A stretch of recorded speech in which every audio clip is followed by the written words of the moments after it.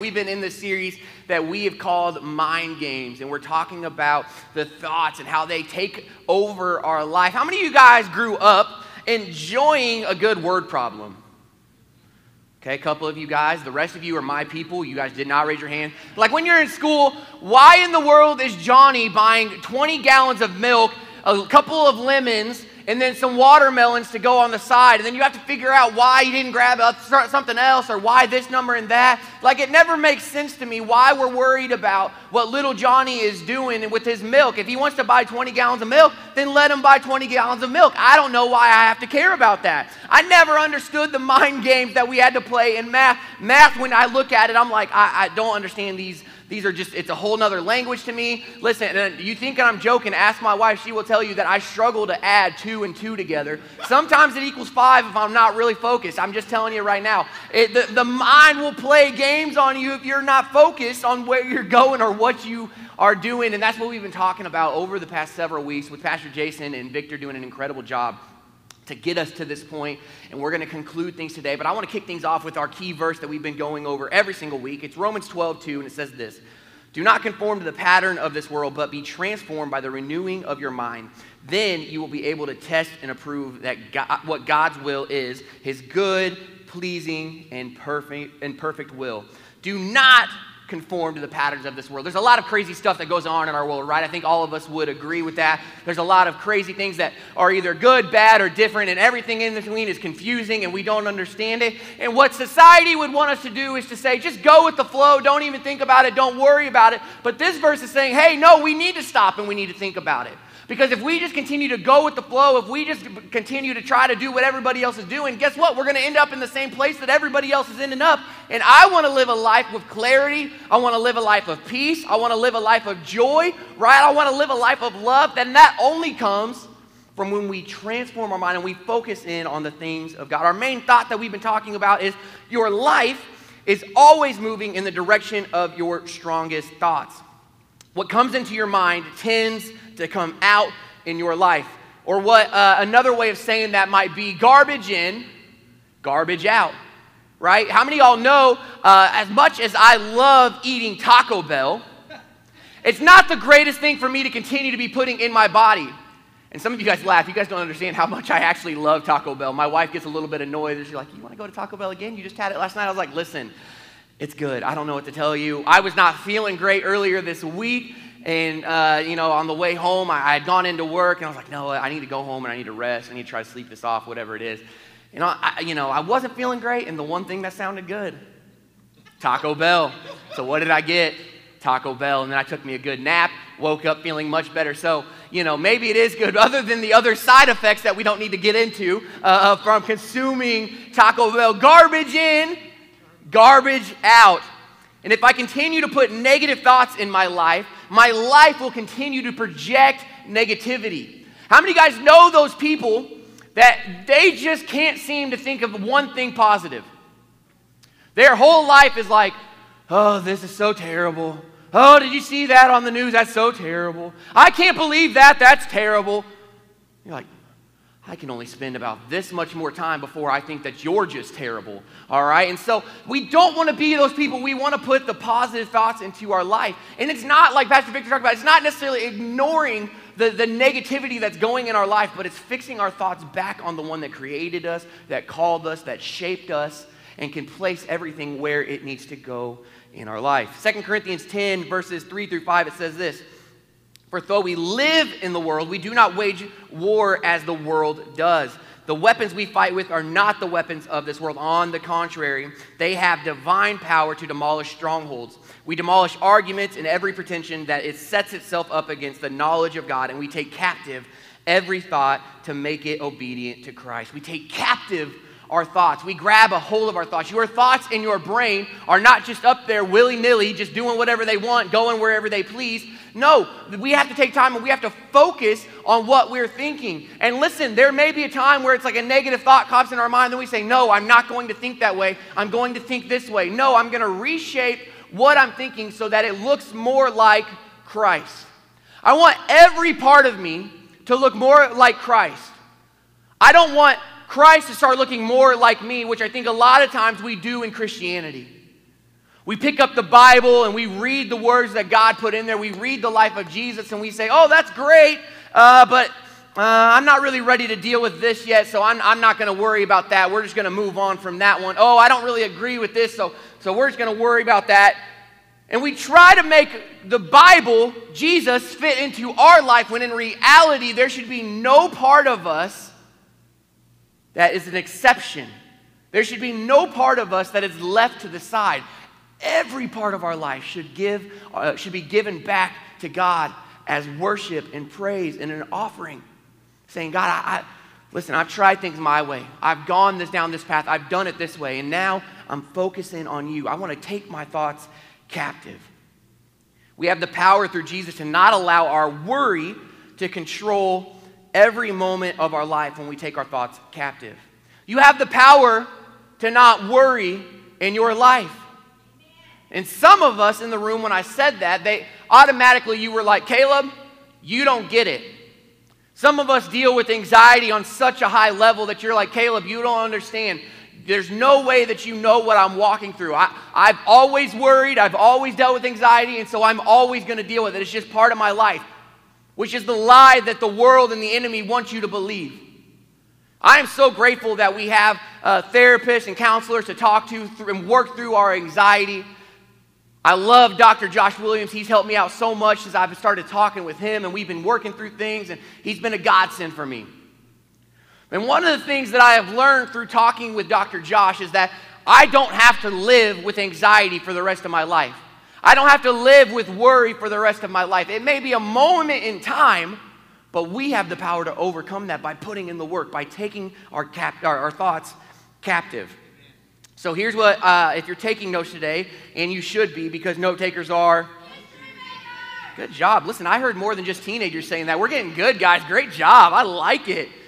If you're taking notes, and you should be, the title of my message today is, My Worry Won't Defeat Me. My worry won't defeat me. Some of us in the room, maybe you're even watching online, you have dealt with anxiety from a very young age.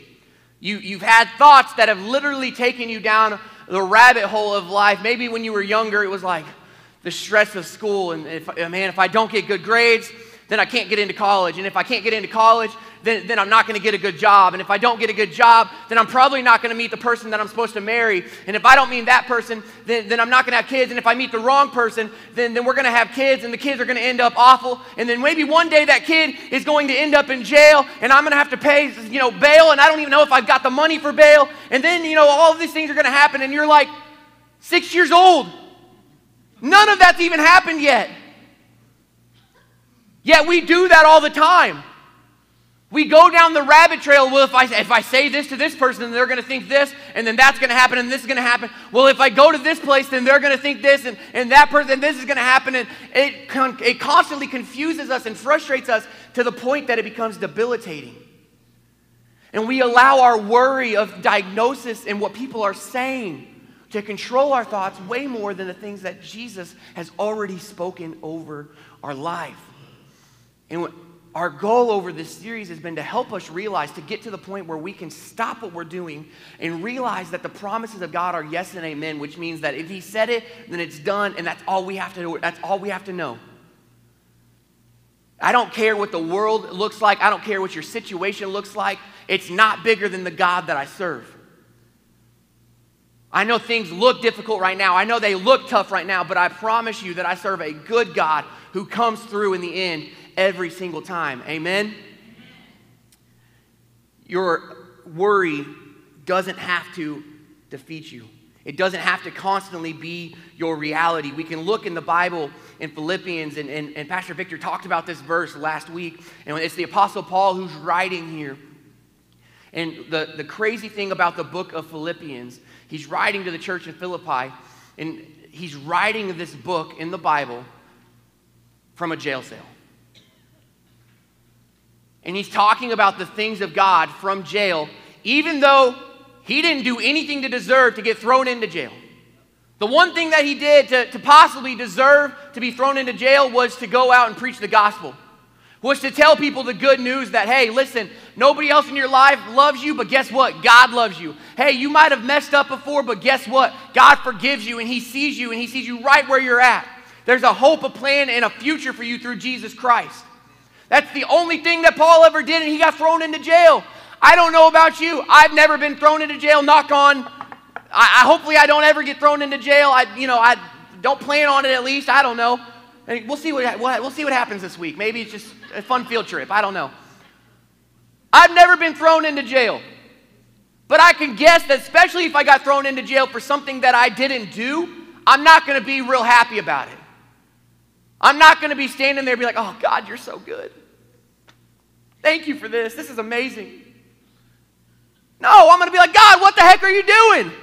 I'm a pastor. I do good things, right? Like, I'm going to start questioning things.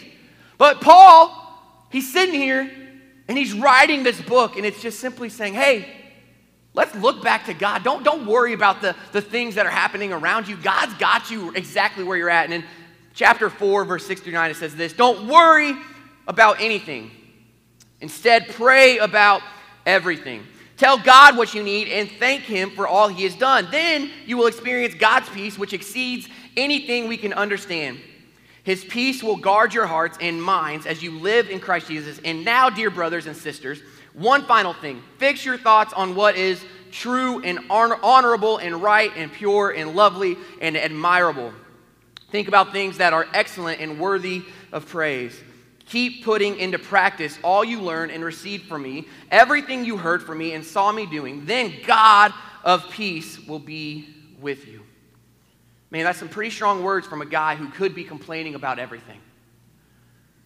Fixate on what is good and honorable and godly. And the things in our life that feel chaotic and stressful, when we focus on the things that God is doing in our life, the good blessings that God has already given us, they don't feel so big anymore.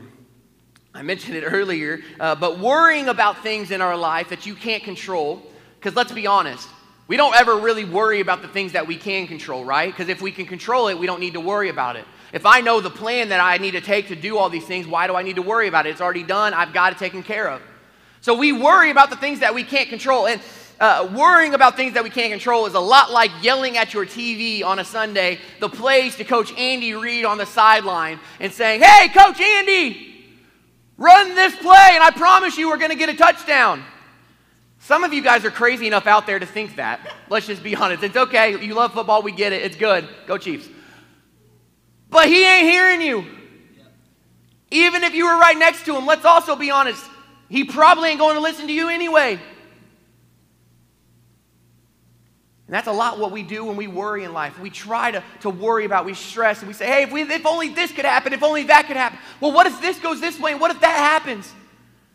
And all it does is leave our stomach in knots, leave our heart broken, leave our mind clouded and confused.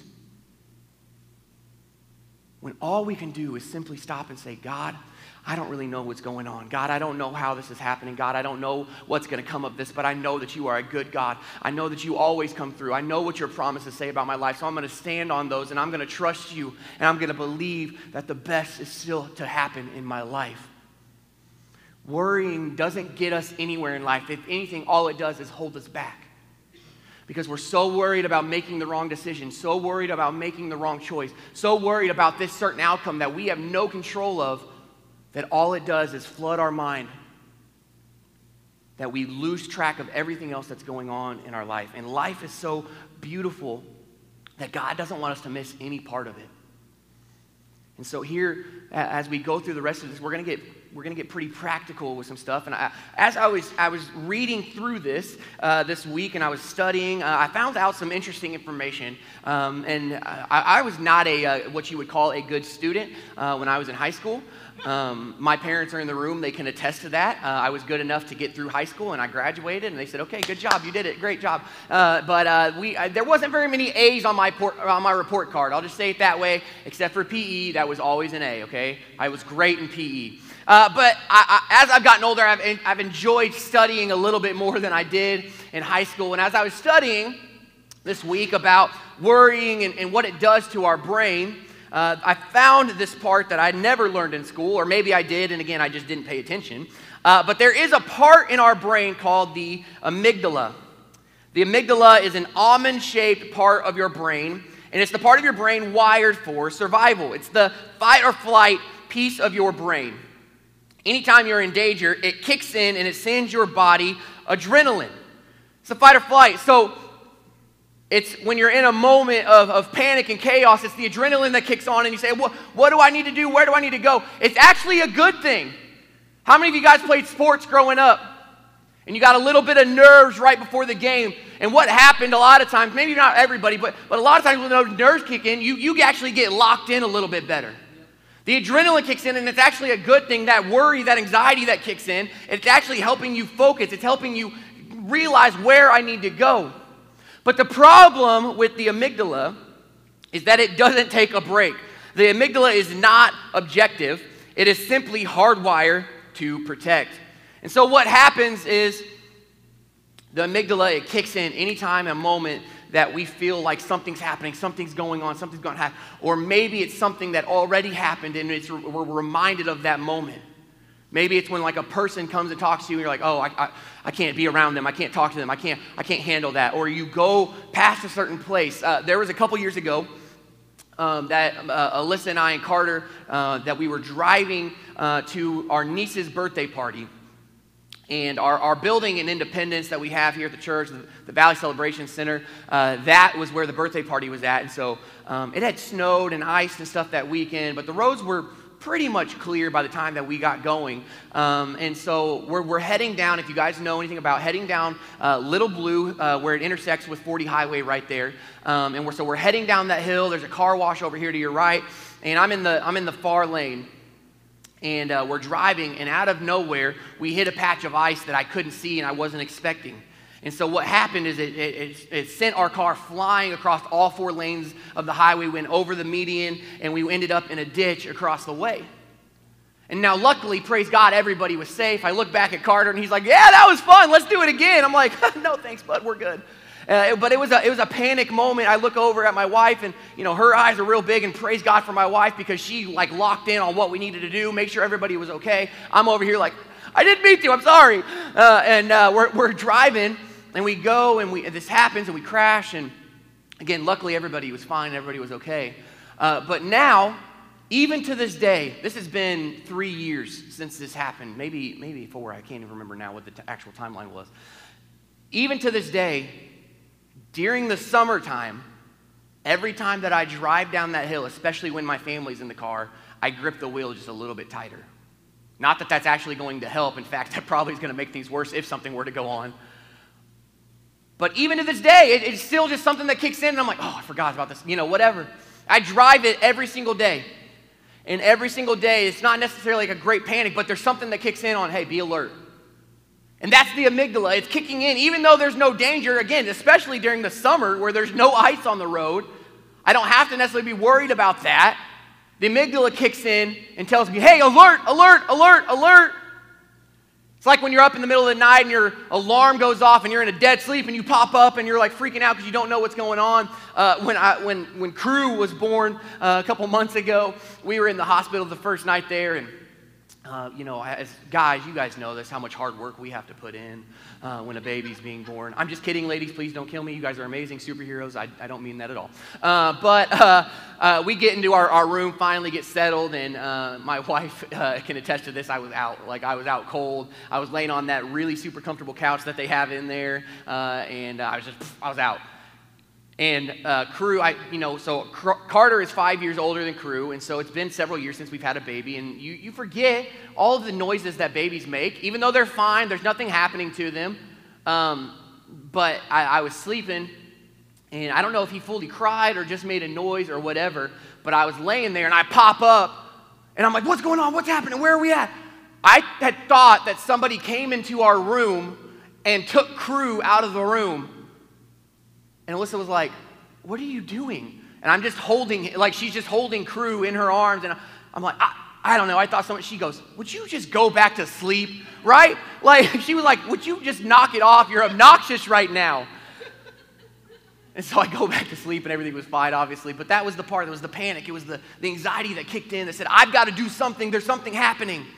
Now, luckily, we don't just have our amygdala to kind of transform our thoughts and see the world. And if we always lived on edge and not knowing what was going on, we also have what is called the prefrontal cortex. And that's where that kicks in. The prefrontal cortex is the logical part of the brain. When you hear a noise, in the middle of the night, you're in your room, you're all snuggled up, it's great, you're already warm, and you hear a noise come from the hallway or the kitchen, and you're like, what's that? Right? The amygdala kicks in. The prefrontal cortex then kicks in and says, no, there's nothing there. It's probably just the cat, or it's just the pipes that constantly make noise or whatever it is, the thing that you know that your house already does. And so then you calm back down and you can go to sleep. And without that prefrontal cortex, we would be in a panic mode all the time. But what that helps us do is it helps us shape our thoughts so that we can see clearly and make clear decisions to take captive the thoughts of our life. When our amygdala kicks in and we're like, what's going on? I don't know what's happening. I don't know where to go. I don't know what's doing this. Our prefrontal cortex, it allows us to say, no, everything's fine. I need peace. I don't have to worry about that because I know exactly what is happening. Which is why it's so important that we learn the rhythms of our life. And it's so important that we learn to get rid of the anxious thoughts, the worry of our life, by allowing our actual logical thoughts in our brain to kick in and not live so heavily on our anxiety. Philippians 4:7 says this, then you will experience God's peace, which exceeds anything we can understand. His peace will guard your heart and minds as you live in Christ Jesus. We take captive our thought. I want peace in my life. I don't want craziness. I don't want chaos. I want peace that surpasses all understanding to help come in and comfort me. How do we take our thoughts captive? Have you guys ever thought about that? Like maybe we've been up here and we've been saying that, like, cool, Caleb, we've heard it for the past several weeks. Take your thoughts captive. Like, that's awesome. That's great. How do I actually do that? We do that through prayer and petition. We do that by taking our worry, our needs straight to God, and then we do that through petition, meaning that we don't stop until we get the peace that we need. Sometimes I think for a lot of us in the room, what we've done is like, well, I prayed about it once, and God didn't show up. I prayed about it, but God, He didn't do anything, so I don't know. Maybe He just didn't hear me. Maybe He doesn't love me, whatever it is. No. Bible says keep asking, keep knocking, keep seeking. Keep chasing after the answers that you need. It may not happen today, but if we keep asking, we keep seeking after it, I promise you the answers will come. May not always happen when we want it or how we want it, but I promise you the answers will come. Hebrews 4:16 says this, so let us come boldly to the throne of our gracious God. There we will receive His mercy and we will find grace to help us when we need it the most. Let us come boldly to God. The beautiful thing that I love about serving Jesus is not Him dying on the cross necessarily. I love that part. That's great. I'm glad that He did it so I get to spend spend eternity in heaven. That's incredible. But what I love about serving God is that I can come to Him no matter how I'm feeling. I can come to Him with anxiety. I can come to Him with sadness. I can come to Him with joy. And I can bring everything to Him and I can lay it at the feet and I say, God, I know that You know exactly what I need. So here you go. I'm going to be bold about this. I'm going to be specific about this. Listen, our prayers sometimes are way too generic. God, I need help today. Thanks. How do you need help? How do you want me to show up? How do you want me to do this? We need to start getting specific with our prayers.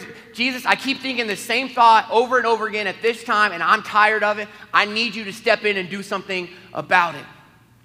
Because I know that I've tried it my way. I know that I've done it this way forever, and it's not worked. So now I'm going to bring this to You, and I'm going to expect that You can do what only You can do.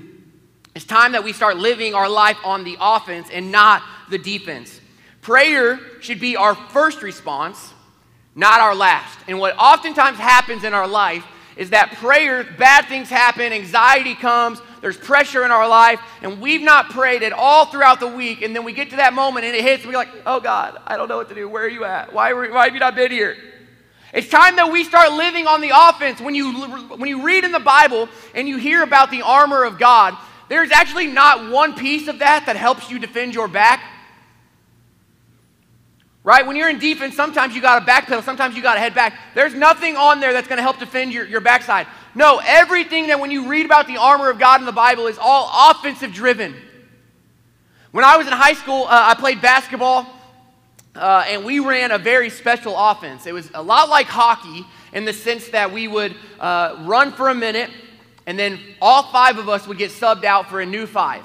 It was a wild time.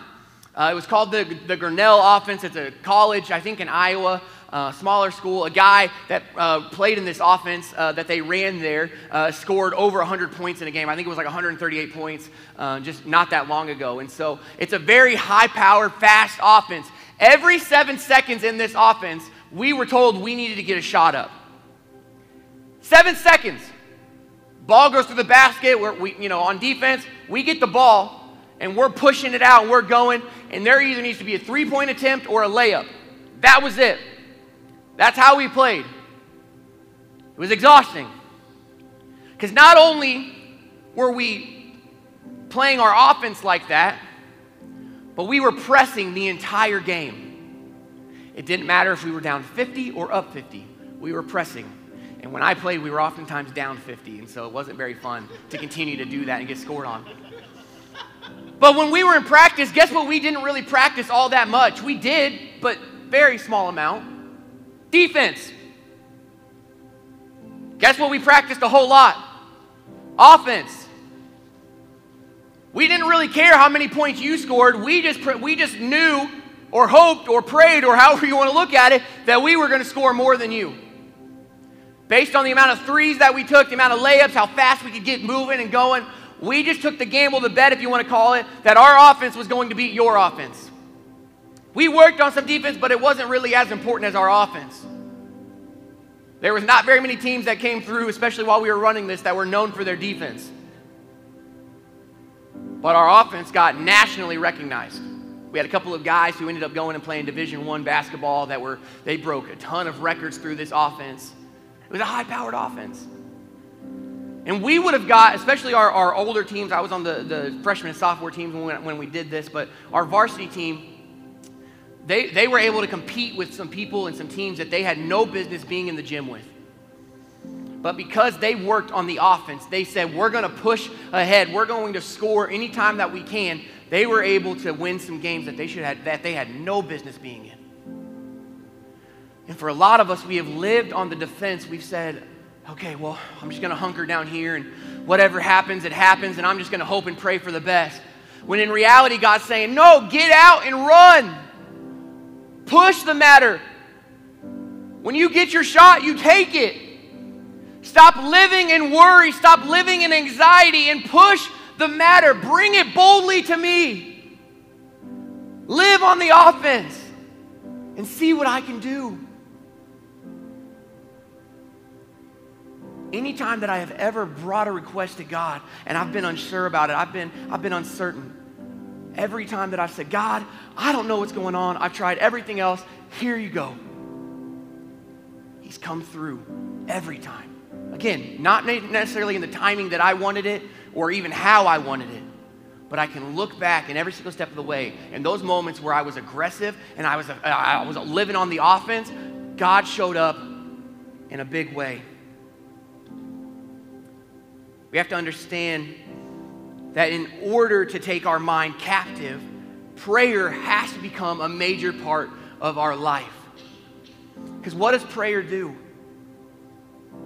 Prayer moves the heart of God, right? That's the spiritual aspect of it.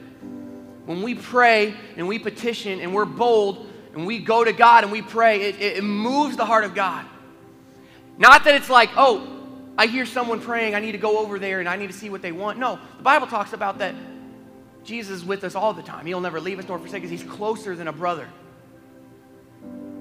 But what it is it's a heart matter. our heart gets so passionate about not worrying about the life anymore, not dealing with the anxiety that has stricken me, that's kept me in bed for the entire week. But now, I'm taking it to God and saying, God, I need you. It moves the heart of God. But not only does prayer move the heart of God, but it actually changes our brain. For decades, it was believed that your brain did not change after adolescence. How many of you guys are grateful you still don't think the same way as when you were 15? Victor raised his hand. He still thinks the way as when he was 15. I promise you he does.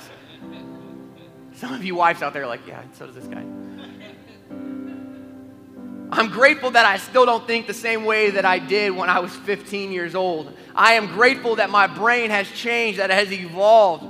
There's actually a study called neurotheology, and it's the study between the relationship between the brain and the belief in God. And research shows that prayer actually changes your brain. There's a doctor, Dr. Caroline Leaf, who wrote a book called Switch On Your Brain. She said this: it has been found that 12 minutes of daily focused prayer over an 8-week period can change the brain to such an extent that it can be measured on a brain scan.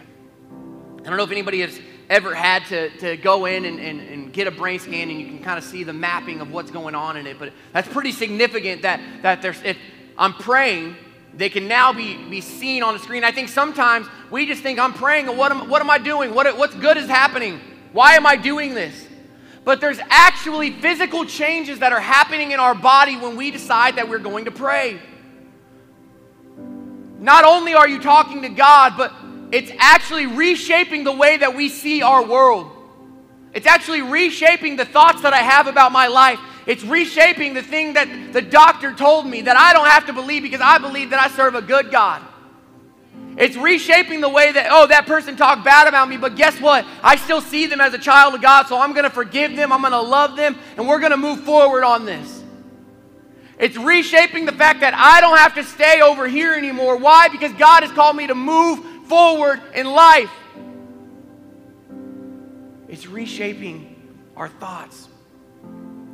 And when we pray, our prayer is the greatest attack against the things that we worry about. So if we know that, if prayer is the greatest thing that we worry about, then why do we still worry? Especially those of us in the room that you guys say, I'm Christian, I've been doing this thing for a while. Why do we still worry? I think a lot of times we worry, just to be honest, this is just, again, my opinion. I think we worry because we believe that it's not hurting anybody else. If I'm worrying, if it's my worry, then it has no effect on the people around me or my life. It's just for me to deal with on the inside. But here's what we don't know. Worry is actually the sin of distrusting the promises and power of God. So when we worry, here's what we're doing. God, I know better than you. When we worry, it's saying, God, I actually know what I'm doing way more than you do. You created the heavens and the earth and all the animals, and you created me, and you knew everything about my life. But in this one situation, God, you don't know what you're talking about. I know way more than you know. Your worry has a greater effect on you than you could ever imagine. And listen, I don't say this just flippantly. I don't say this disrespectfully. I get it that there's people out here that are sitting right now, maybe listening on a line, who you have dealt with debilitating anxiety for years. And I see you and I hear you, and I'm just here to tell you that that doesn't have to be the rest of your life. That is not the promise of God. The promise of God is that you live and operate in peace that surpasses all understanding.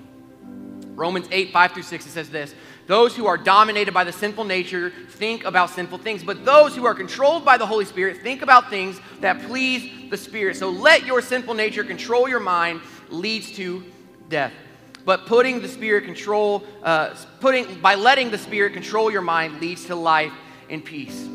I think sometimes when we hear the word, the Holy Spirit, we can often think about things that we saw when we were kids, or stories that you've heard from other people, all the crazy stuff that can happen. We've been in a collection of talks in our youth group that we've been talking about the Holy Spirit and what the Holy Spirit's plan and purpose for our life is, and how it operates in our life, and how we can read in the Bible and how that affects it. And listen, Here's what the Holy Spirit is in your life to do. It is to bring peace. It is to give purpose. It is to bring boldness and strength. How do you know that you're operating in the Holy Spirit? The fruits of the Spirit start to show. Joy, peace, faithfulness, love, kindness, self-control.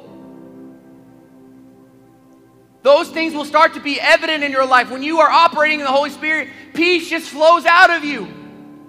People will see you and they'll be like, man, how are you so calm right now? Do you know what's happening in your life? You're like, yep, sure do. It's not great. But guess what? God's got this. People will see you and be like, do you know what that person said about you? Are you worried about what they're going to say? Are you worried about what they're going to do? No. That's hurtful. That sucks. I don't like it.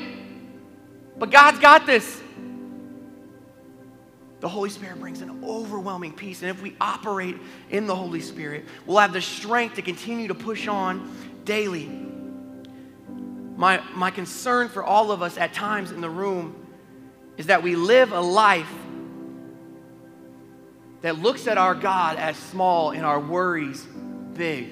Here's what we do, is we look at our life in such a way where our worries that we deal with are so big and so great that we put God in this small box and we say, God, I'm not ready to let go of my worry. I'm not ready to let go of what's going on in my life, but you can still be a part of my life. I'll fit you in here somehow, some way. And what happens is our worry just constantly consumes us. It constantly is shaping our thoughts and our mind. And so the point that we get to the point where we don't even know where we're at, what we're doing, or who we are. But here's where we need to get to.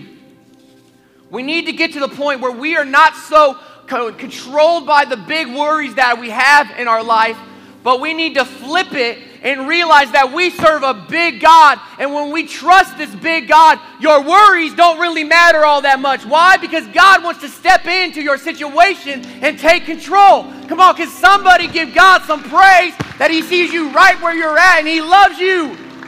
He loves you so much that you don't have to worry anymore. He wants to step right into your situation and take control. But we have to step boldly into the throne room of God and say, Jesus, I don't know what I'm doing. I don't know how I'm going to do it, but I've got to give everything over to you. It's time to start telling your worry how big your God is.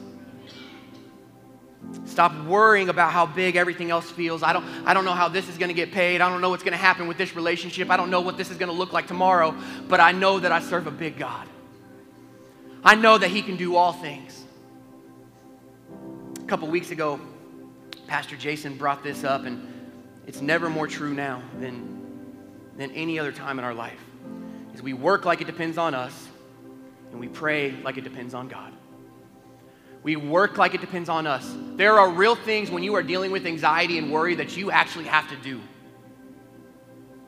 Right? Like, yes, prayer and petition is awesome, and that's great, but there are real things that God says, hey, I hear you. I see you, but now I need you to go and I need you to do the things on your own that you're supposed to do and that you're supposed to take care of.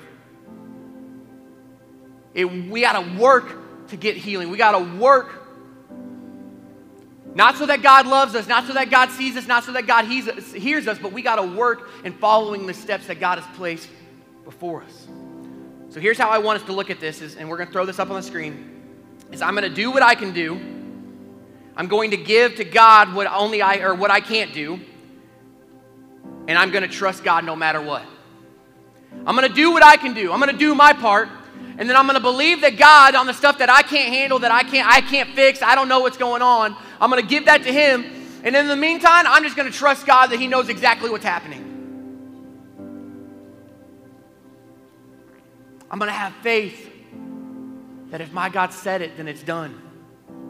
What work do we need to do to get to that point so that we're not worried about the worry and the doubt and the anxiety? Maybe for some of us in the room, it's you need to go out and you need to forgive someone.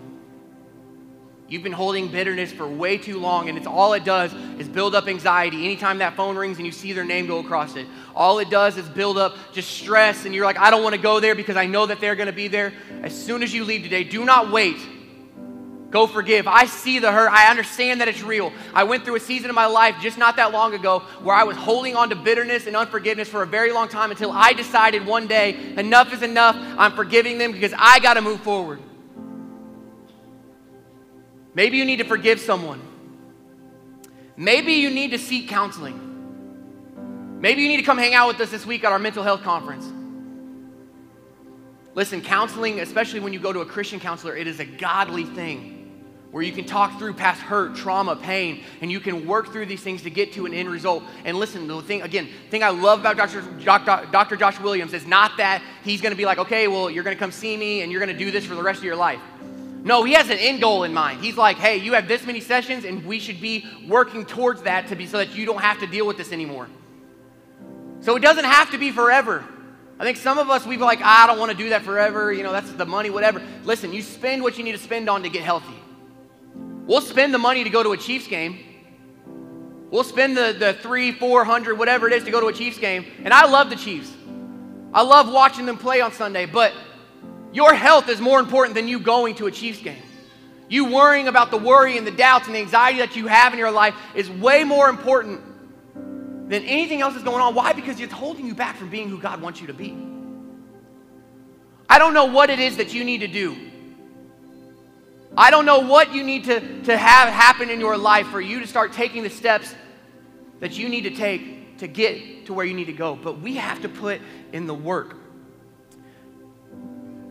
We have control over our thoughts, and it's up to us what we do with it. Real practical here. Steps that we can take this week to start believing the promises of God, to start believing that we're not going to deal with worry and anxiety for the rest of our life.